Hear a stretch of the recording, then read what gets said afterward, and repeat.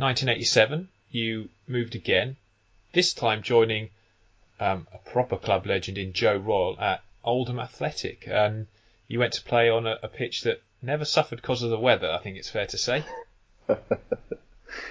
No, it wasn't great for our joints, I don't think. But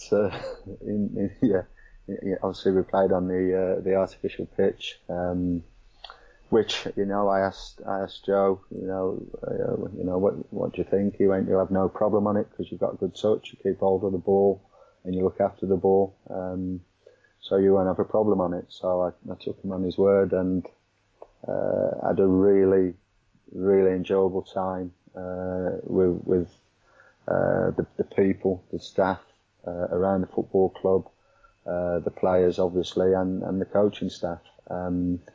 It was an unbelievable time, but I remember sort of playing at home. My first game, I think we had about just over 3,500 there.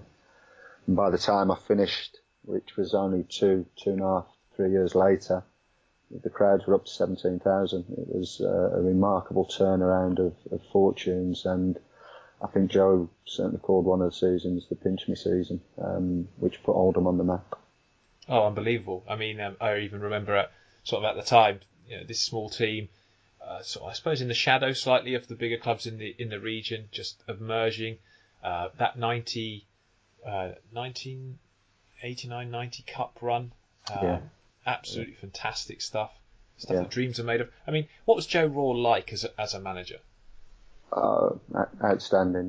His management was terrific. Not so much, being a coach. He had an excellent coach alongside him called Willie Donachie, who sort of was his legs. Joe was always on the training field, but sort of Willie took the majority of the sessions.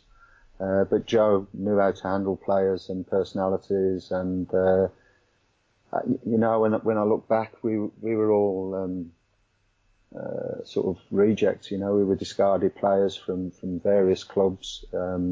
He bought youngsters for 10, 15,000 that weren't wanted at Man City, Everton, Leeds, and he assembled a group of players that majority of them went on to bigger and better things. I say that with no disrespect to Oldham, but they went on to play for Everton's, Man United's, really big clubs, and they were good players. Yeah, absolutely. I mean, you don't achieve what you guys did without having good players. I mean, the way that you describe the way he recruited is similar, actually, in some respects, to how Jim Smith did it at Oxford United. Half a decade earlier in the 80s, because something that has changed in football is the ability for smaller clubs to sign players who are rejected from the top level of football. Yeah. Because, of course, the money is, a sort of reserve player in the Premier League now will probably be earning 20 to 25,000 a week, which, the wage disparity was nowhere near that big back in the late 80s, early 90s. You could actually build a really good team full of, like you say, players who didn't quite make it at a bigger club. Yeah, and obviously the squads weren't as big. No one carried massive squads at the time. And it was a good hunting ground. Joe had a chief scout, Jim Cassells, who went on to manage Man City's academy, who had an eye for a player. And I'm talking about Mike Milligan, Dennis Irwin, Tommy Wright. Dennis Irwin, what a player! I mean, great players. Yeah, I mean, the list goes on. Paul Warhurst, who was another one from Man City, that Joe hardly played, any money for, and ended up going to Blackburn and bigger things. So Earl Barrett was another one who went on. I was to play just for about England. to say one of my favourite players, and I thought he's probably not given the credit he should be, because he was in an era where there were so many good defensive players in the top flight. But Earl Barrett was a class defender, wasn't he? Yeah, he was terrific, and he was a defender. There was no ifs and buts about it. He was purely a defender. Perhaps wasn't great in possession, and you won't mind me saying that, but there's no one could out-jump him, there was no one could outrun him, and there was no one that could out-muscle him. And at times, I think when we were playing, Joe would just go man for man at the back and let people flood forward. It was quite an exhilarating period of football, which all the players thoroughly enjoyed. I can absolutely imagine it. In your first season, you finished 10th, then 16th the year after.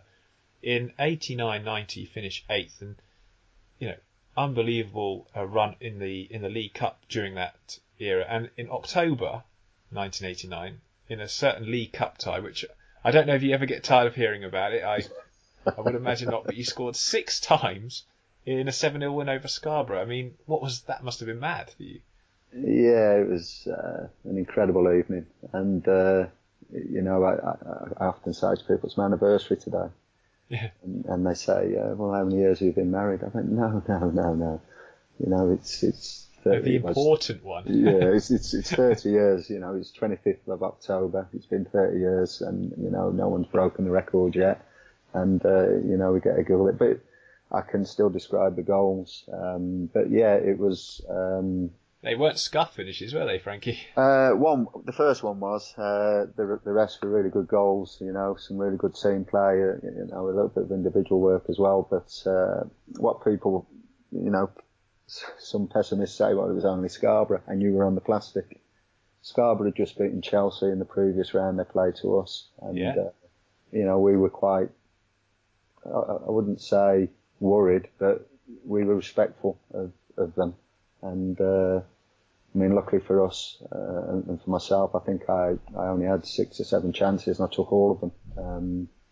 And I laid the other one on for Andy Ritchie. So I had a great night, and obviously to progress to the next round at the time was fantastic, and then to go all the way to the final was unbelievable. And we were also, I think, in the FA Cup semi-final that year as well. So.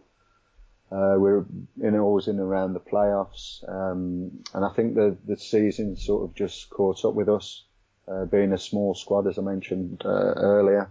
We sort of ran out of steam towards the end, but the atmosphere, the support around the town, it just put Oldham on the map. We came from nowhere, and like I said earlier, we were a bunch of misfits put together. And we achieved, really good things. That's the best kind, though. Best kind of teams. Bunch of misfits put together. Go on. It's brilliant stuff, It's all this building stuff from your academy and signing £80 million straight. It's overrated. I think Joe, he looks back fondly of those days as well. We have fond memories. We're still in touch. As a majority of the players are. We were just a unique bunch of players that put together, and we thoroughly enjoyed each other's company on and off the field. And the rewards were there for everybody to see. Yeah, great times. And that cup run, by the way, you beat Leeds 4-2 on aggregate over 2 legs. You beat Scarborough 7-0. You beat Arsenal 3-1. Then you got to the 5th round beating Southampton 4-2. I think it was 2-0 in the replay after a 2-2 draw. And then you beat West Ham 6-0 and lost, obviously, the second leg 3-0, but won 6-3 on aggregate to get through to the final. I actually watched the final back recently. I remember watching it at the time with my dad, thinking, who's this Oldham Athletic team? Because, they were... you were in the second division, so you wouldn't have been getting particularly the national coverage. But what was that Wembley trip like for you? Oh.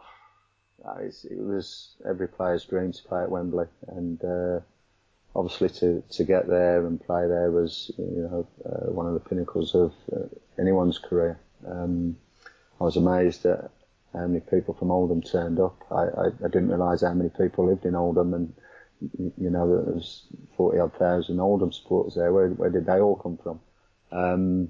So I could imagine half the town being empty whilst we were down south.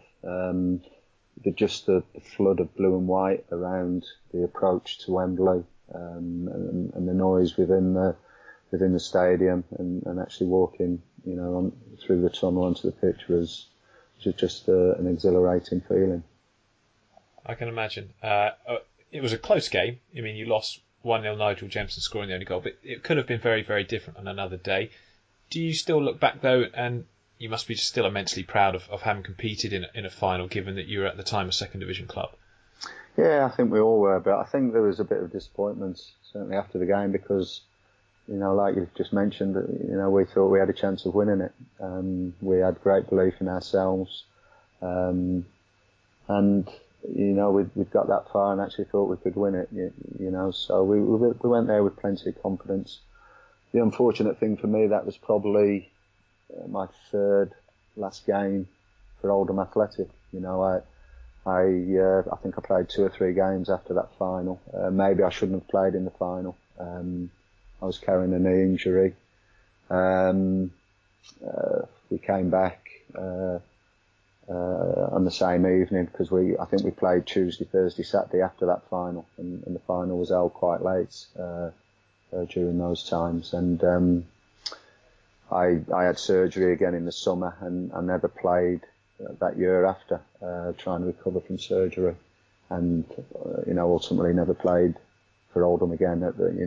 Sort of my last game, I was 26 years of age, which still hurts. It still hurts, to this day. I know I hear retired players saying I don't miss the game, but I sort of miss quite a large chunk of playing football, and it's still plays at the back of my mind. What could I have achieved, along with all those good players that went on to better things.